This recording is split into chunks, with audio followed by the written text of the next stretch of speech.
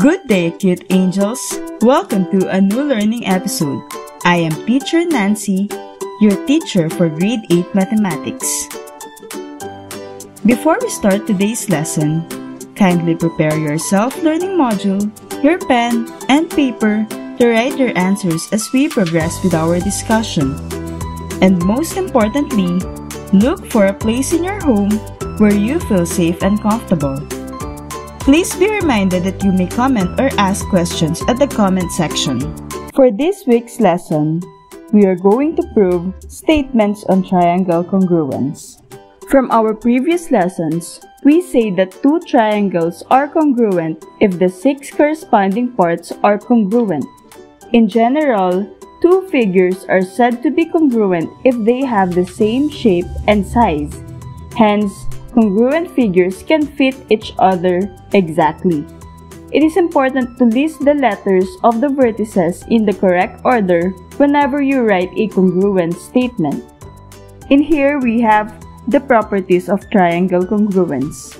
Analogous to the properties of equality of real numbers, properties of congruence of triangles are stated. The first property is congruence of triangles is reflexive. For every triangle ABC, triangle ABC is congruent to triangle ABC, or it is simply congruent to itself. The second property is congruence of triangles is symmetric.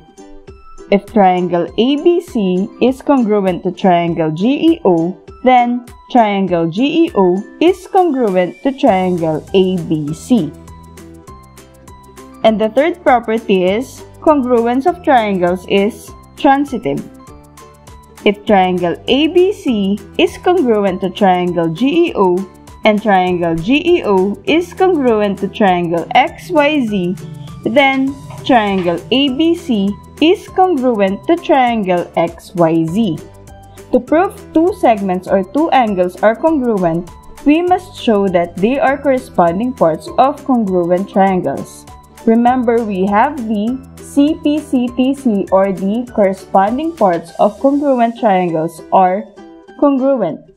For triangle congruence, you have the following. We have the SSS congruence, the SAS congruence, the ASA congruence, and the SAA congruence. Take note that there is no SSA congruence and there is also no AAA congruence. Let us have our first example. Given that side AB is parallel to side BC and side AD is parallel to side BC, prove that side AB is congruent to side DC. Now let us use the statements and reasons, or the two-column proof, to prove that side AB is congruent to side BC. We will use the two-column proof to prove that side AB is congruent to side DC. The statements in this case are all arranged in one column under the heading statements. Opposite the statements are their corresponding reasons, which are also arranged in one column under the heading reasons. The reason for each logical statement is based on established definitions, postulates, theorems, corollaries, and properties. For our first statement, let us begin with the given statements. Side AB is parallel to side BC. Side AD is parallel to side BC. The reason for this is, it is the given. For our second statement, since side AB is parallel to side BC and side AD is parallel to side BC, we can say that angle 1 is congruent to angle 2 and angle 3 is congruent to angle 4. The reason is, if two parallel lines are cut by a transversal, then the alternate interior angles are congruent. We can see that we have a quadrilateral ABCD composed of two triangles, triangle ABD and triangle CDB. For our third statement, side BD is congruent to side BD. What will be the corresponding reason for this? You are right. The third reason is reflexive property. From statements 2 and 3, we can see that triangle ABD is congruent to triangle CDD by applying the ASA congruence postulate. For A, we have angle 1 is congruent to angle 2. For S, we have BD is congruent to side BD. And for A, we have angle 3 is congruent to angle 4. So, triangle ABD is congruent to triangle CDB by ASA congruence postulate. And since the two triangles are congruent, we can now prove that side AB is congruent to side DC by the corresponding parts of congruent triangles are congruent, or the CPCTC. Again, the final reason is CPCTC, or the corresponding parts of congruent triangles are congruent. Actually, this will always be our final reasoning in our two-column proof when proving statements on triangle congruence. Let us have the next illustration. We can see that we have a quadrilateral STLE composed of two triangles STL and SEL with a common side SL. The given are as follows. Side LS bisects angle TLE and angle LTS is congruent to angle LES. We prove that side TS is congruent to side ES. For our first statement, let us write the first given. Side LS bisects side TLE. The reason is it is given. The next statement is angle TLS is congruent to angle ELS. What is its reason? The correct reason is the definition of angle bisector. The two angles have the same measure since they are the result of side SL bisecting angle TLE. For our third statement, angle LTS is congruent to angle LES. It is the second given in our example, so the reason is given. The two triangles STL and triangle SEL has one common side, which is side SL. Therefore, side SL or side LS is congruent to side LS by, you're right, the reflexive property.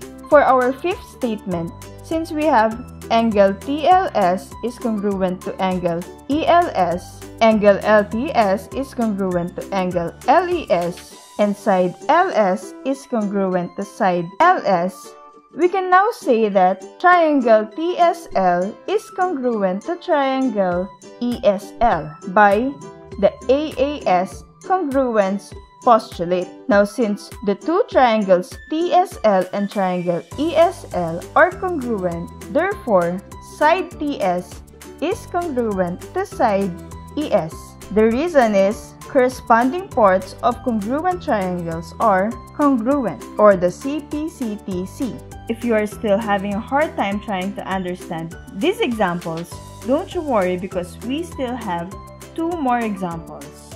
For this example, we have triangle ABX.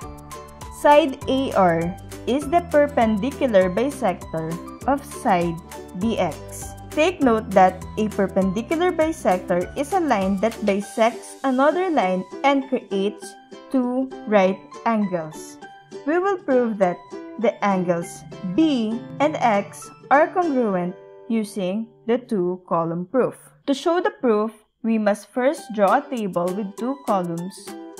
We are going to write the statements on the first column and the reasons on the second column. We can start proving by stating the given. We can write the given side AR is the perpendicular bisector of side BX. Again, for our first statement, we have the given side AR is the perpendicular bisector of side BX. Directly across it, the reason we can write in column 2 is that the statement is a given. From the given, we can deduce that side BR is congruent to side RX. We can show this by marking side BR and side XR with 2 tick marks each. What reason could we use to justify these statements? That is right. The reason that we can write for this statement is the definition of perpendicular bisector. The line, aside from creating 2 right angles, also created 2 sides with similar or equal length. These sides are side BR and side XR. We can see from the illustration that the 2 triangles have a common side, which is side AR. For our third statement, we can write side AR is congruent to side AR. The property used for this statement is the reflexive property. In consideration of statements 1, 2, and 3, we can now safely state that triangle ARB is congruent to triangle ARX.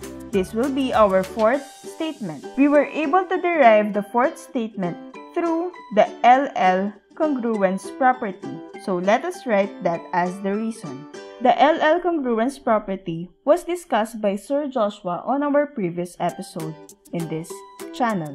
Again, the LL congruence property or the leg-leg congruence property states that if the 2 legs of one right triangle are congruent to the 2 legs of another right triangle, then the 2 right triangles are congruent. In this given figure, the 2 pairs of legs that are congruent are side BR and side XR. We also have side AR and side AR, their common side. Now that we have proven the congruence between the 2 triangles, we can state the congruency between the corresponding parts of the 2 triangles.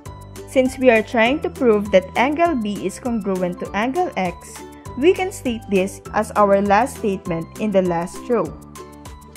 What do you think is the reason we can write to justify this statement? That is right. Since we have proven that triangle ABD is congruent to triangle CDB through LL congruence postulate, we can infer that angle B is congruent to angle X through the CPCTC theorem. That is, the corresponding parts of congruent triangles are congruent. Let us now proceed with our next example. Let us try to analyze the given illustration. These are the given. Angle 1 is congruent to angle 2. O is the midpoint of SP. Again, angle 1 is congruent to angle 2. O is the midpoint of SP. We are going to prove that side DO is congruent to side SO. Now let us prove that side DO is congruent to side SO using the illustration and the given.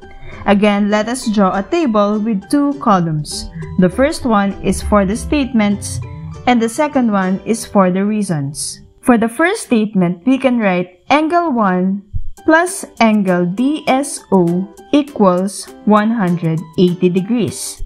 And angle 2 plus angle SPO equals 180 degrees. These are the so-called linear pairs.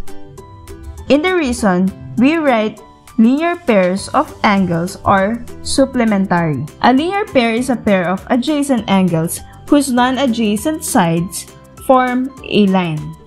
The measure of a straight angle is 180 degrees. So a linear pair of angles must add up to 180 degrees. For statement 2, we can equate both equality statements from statement 1 as a single equation, since both are equal to 180 degrees. This is the so-called substitution property. And we can write this as the reason in column 2. Again, for statement number 2, we have angle 1 plus angle DSO is equal to angle 2 plus angle SPO. The reason is by applying the substitution property. From that, we can now write the first given angle 1 is congruent to angle 2 as our statement 3. As usual, the reason for this is given. From statement 2, we can derive our next statement. We can state that angle DSO is congruent to angle SPO, since they are supplements of angle 1 and angle 2. We know that angle 1 and angle 2 are congruent from statement 3. Hence, these can also be said to their supplements angle DSO and angle SPO. The reason for this is that supplements of congruent angles are congruent. We can continue with statement 5 by writing the second given. O is the midpoint of SP. From here, we can establish statement 6 by writing that side SO is congruent to side PO. The midpoint O bisected side SP in the illustration and it is a given, creating these two congruent sides shown in the illustration. This is by the definition of the midpoint, which is the reason for the statement. Moving on to the next statement, we can see the vertical angle pairs DOS and angle SOP in the illustration. Thus, our next statement is angle DOS is congruent to angle SOP. Now, what postulate can we use to prove this statement? You're right. We can write the vertical angles definition, or vertical angles are congruent, as our statement for this. Now, through statements 4, 6, and 7, we can now establish the congruence of the two triangles. Hence, we can write triangle SDO is congruent to triangle PSO via the ASA congruence. Finally, we can now prove the requirement of the problem. Since side DO and side SO are corresponding parts of the two congruent triangles, therefore, they are congruent. We can state that side DO is congruent to side SO by CPCTC postulate. That ends our proof for the last example of our discussion. For your practice and application of the things that you have learned from our discussion, try to create the two-column proof for each of the two given problems. This will serve as your activity for this week's lesson.